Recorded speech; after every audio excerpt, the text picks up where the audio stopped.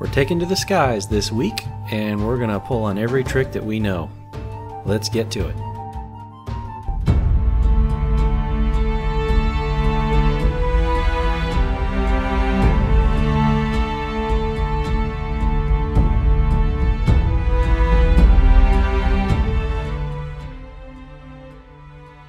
Grab a snack, it's gonna be a long one. Okay, first of all, download the PDF of the templates I made from the link in the description below. Cut out the foundation piece, trace it onto double corrugated cardboard, and cut that out and apply corrugation cladding.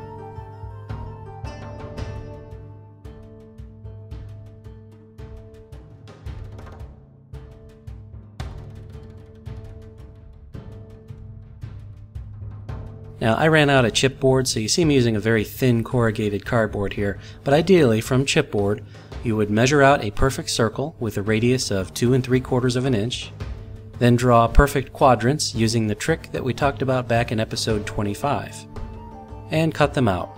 You only need 2 of them.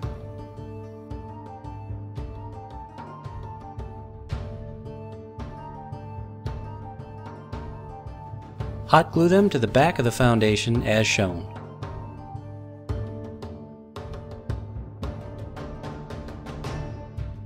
This is the back of the ship.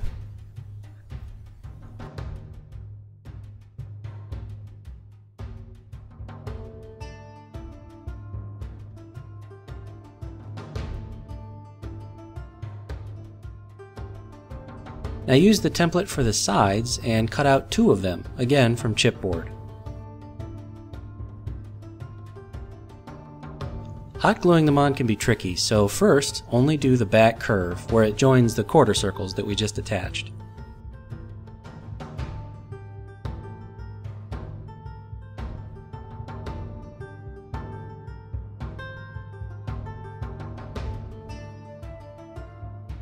Once that's totally cooled, bend the piece so that the bottom edge has good contact with the foundation all along.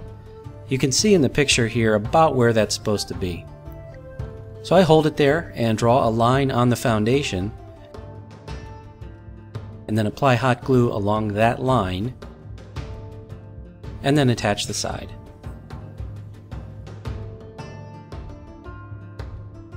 Again, using the template provided, cut out the deck piece from chipboard. Get some craft sticks and hot glue some to one side of it going across. This is just reinforcement for later so that it won't flex.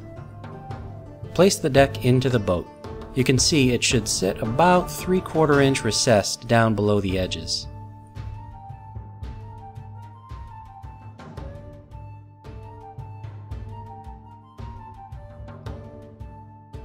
Apply a thin bead of hot glue all around the seam and press it while it cools. Apply a solid coat of dark brown to the foundation, and a solid coat of black to the deck, and a solid coat of red to the body. On the back edge of the body, cut some thin strips of chipboard, less than, say, 1/4 inch wide, and hot glue them on.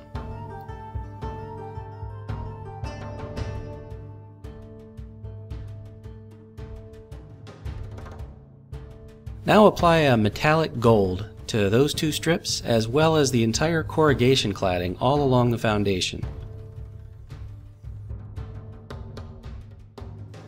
Now prepare about 30 wood planks, using the technique we talked about back in episode 7. Chop these to varying lengths and hot glue them to the deck, starting with the middle row and working your way outwards.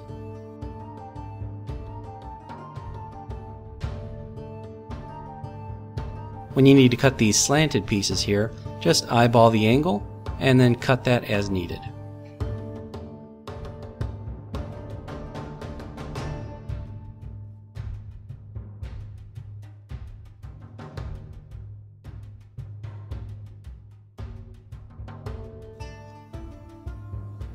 Now apply a light wash of black to the body. I should have done this before the deck, but I didn't realize how bold the red was going to be, and I changed my mind late in the game.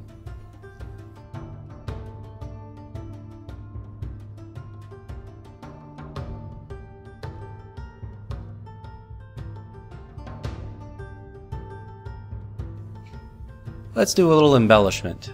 Again, from chipboard, measure out a long strip, about 1/4 inch wide, and at one end of it, draw a swirl.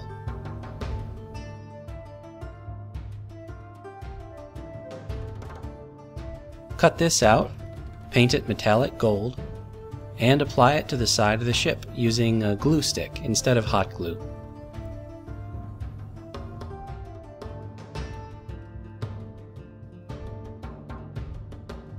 Here's a wood cylinder that I got from an assorted package of wood bits from the crafting store. Probably seen this before. Just paint it brown and hot glue it just behind the bow of the ship. This will be the mounting point for a couple of things, so make sure it's strong. Here's 2 more of those cylinders, and a kebab skewer that I've painted metallic silver. Thread the cylinders onto the skewer, and adjust the position until the length of the skewer is sticking out front of the ship at a distance that you like. Chop the skewer to that length, cutting it right where it meets the mounting point.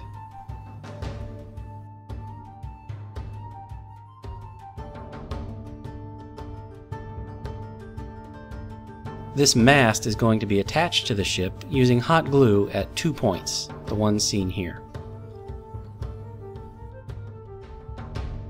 So first, thread one cylinder onto the skewer to where its final place will be, and apply hot glue to the inner side of it.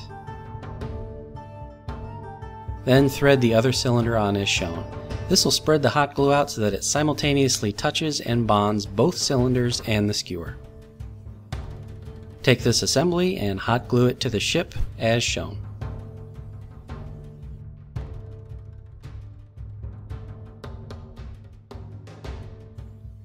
Now we'll build the bridge. Using the template, cut out 2 of the bridge support pieces from chipboard and paint them metallic gold. These are jumbo crafting sticks which we used back in episode 10, prepared the same way. Chop 2 segments to 3 inches long.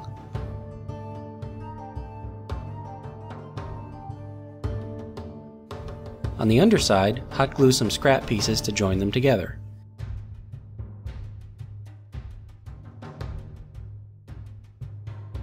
And while you're at it, chop 2 additional 3-inch segments.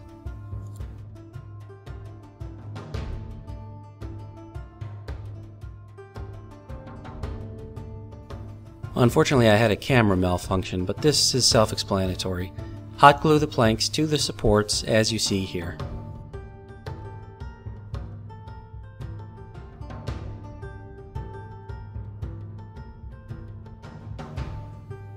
Now take this whole assembly and hot glue it to the deck as far back as you can, making sure that it's centered.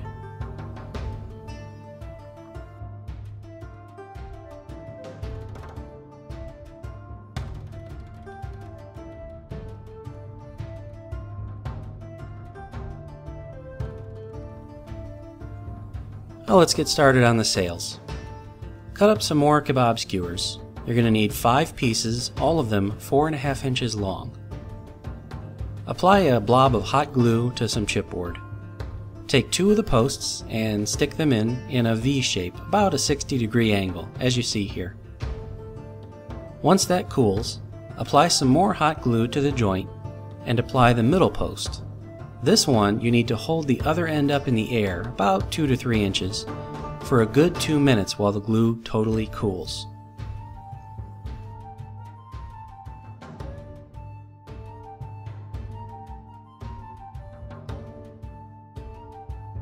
Then add some hot glue to one side of the joint and apply another post there, halfway between the other 2. And again, you need to hold this one in the air, but only about half as high as you did the middle one. And we do the same for the last post.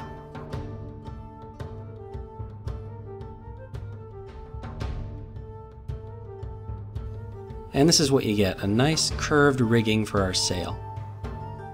Just peel the joint off of the chipboard,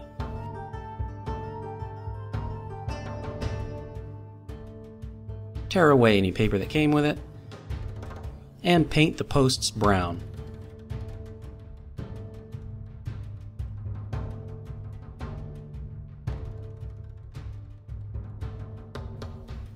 With a healthy blob of hot glue, attach this rigging to the mounting point.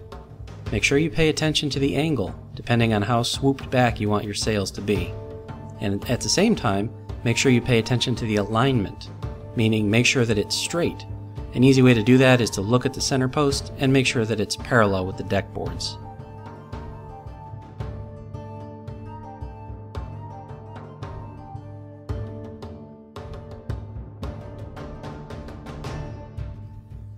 Here's another random wood bit from the craft store. Scotty uses these for braziers.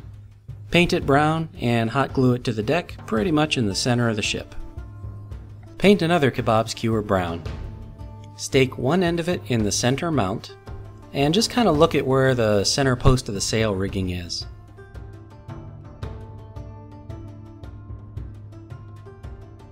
Cut the skewer to the needed length and then hot glue both ends in place to provide some much needed reinforcement to the sail rigging.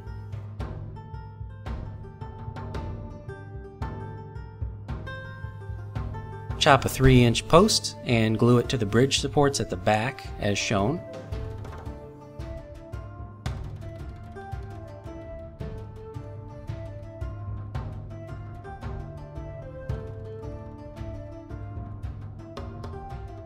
And now build another sail rigging exactly as we did earlier, except at this time the posts are 7 inches long. Hot glue this whole assembly to the center support post we installed earlier, about an inch from the top of it.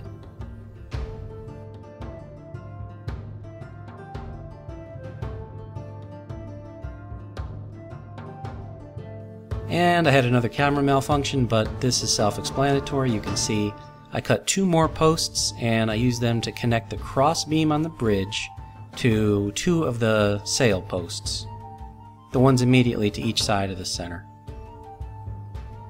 And as for all those blobs of hot glue that you see at the connection points, just paint them the same color brown.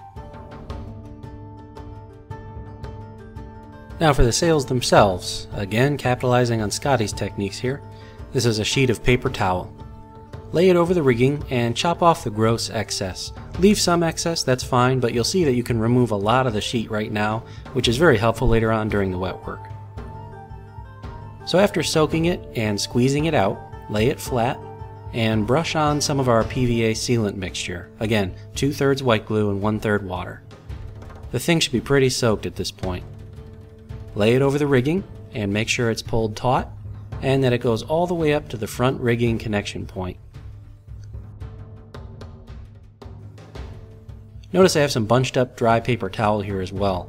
You'll find that the sail will probably drip, and if it does, just shove some paper towel underneath to absorb it and protect your workspace and the ship. In about 3 hours it was bone dry and nice and crispy. Cut off the excess with scissors, and the net result should look kind of like a bat wing.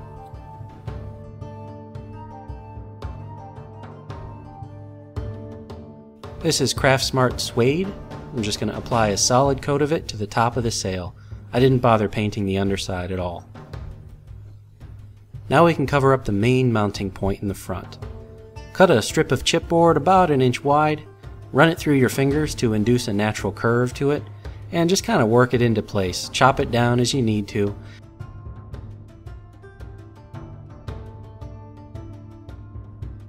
And hot glue it to the deck and to the mounting point itself to cover all that stuff up. Paint it dark brown.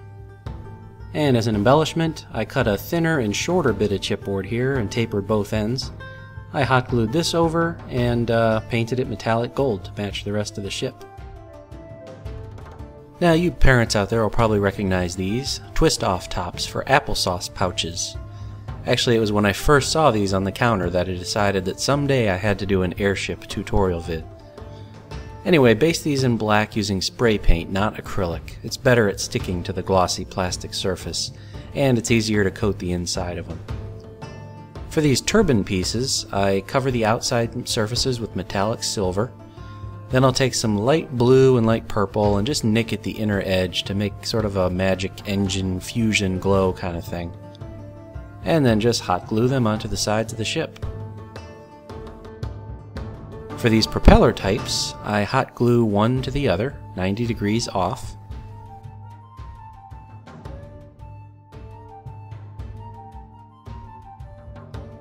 And then paint them metallic silver and hot glue them to the back of the ship, ideally in a symmetric manner like you see here.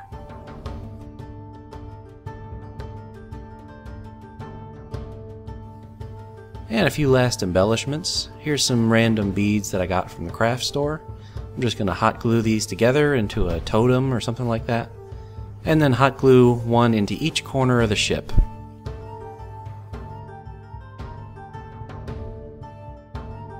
And then lastly, I just took some plain white and went all around the ship, adding touches here and there.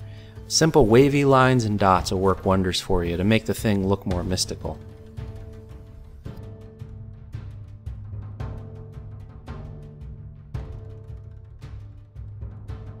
Oh, and one last thing, to keep the thing upright on the table while you're playing, just take these random wood bits, again from the craft store, paint them black, and use them to prop up each side of the ship.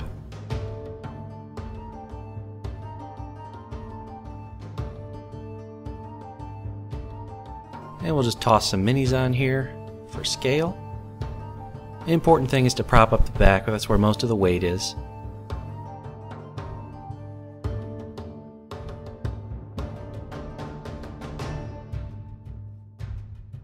Oh, and as we do this fly around, you'll notice one other thing I didn't go over. I painted some stripes on the sails, just plain black out at the edge, and then about a ½ inch in from that, a stripe of metallic gold. I kind of wanted to tie the whole ship together as far as the color scheme. I didn't want it to be too eclectic. I think if you did, you'd want to go full throttle, so use all the colors of the rainbow, or use a very defined set to get either a coherent look or just a wild, arcane, out there kind of steampunk look. So this thing is not frail but not sturdy. You're fine to tap on the sails and move the thing around, but you know, if you let the weight of your arm on it or something, you're gonna crush the sails. So you got to be kind of gentle with it. Keep it up on a shelf on display when you're not using it.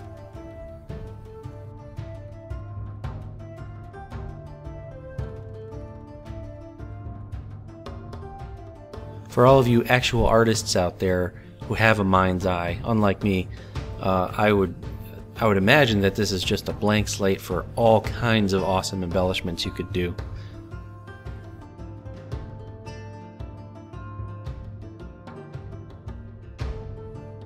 Alright, so we got through it. I am Wylock, thank you for joining me, and I'll see you next time.